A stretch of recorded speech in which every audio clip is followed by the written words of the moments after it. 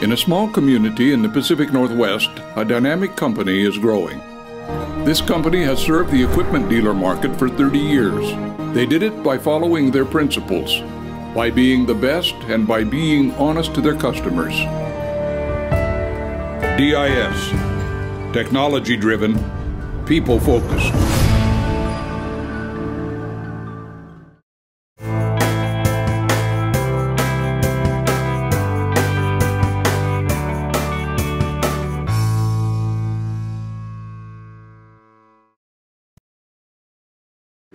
For ours, I'm going to say from that 100 to 150 horsepower class, that would be our bread and butter. I'm going to say 90% of the tractors we sell are in that class, on that thing there, and we've got to the point where we'll get out, we'll demonstrate.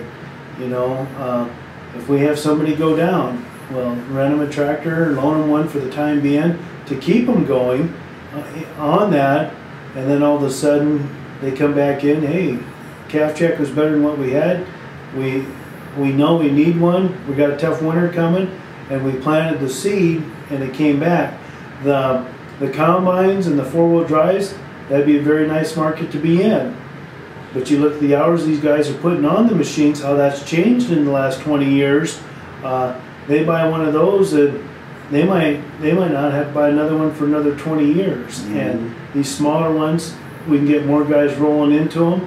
And if we can get the customer, just get them the reputation where they need to trade more often, we can keep our business going. In our part of the country is guys will buy them and run them for 10 or 15 years instead of trading after 5. And we would like to get to the point where you can get them to roll them more often, to keep them current, keep them under warranty, and to realize how the technology is changing, not only for their benefit, but for ours also. Mm-hmm.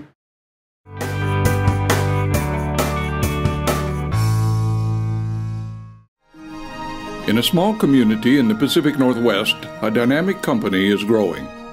This company has served the equipment dealer market for 30 years.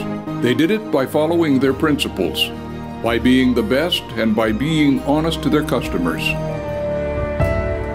DIS, technology-driven, people-focused.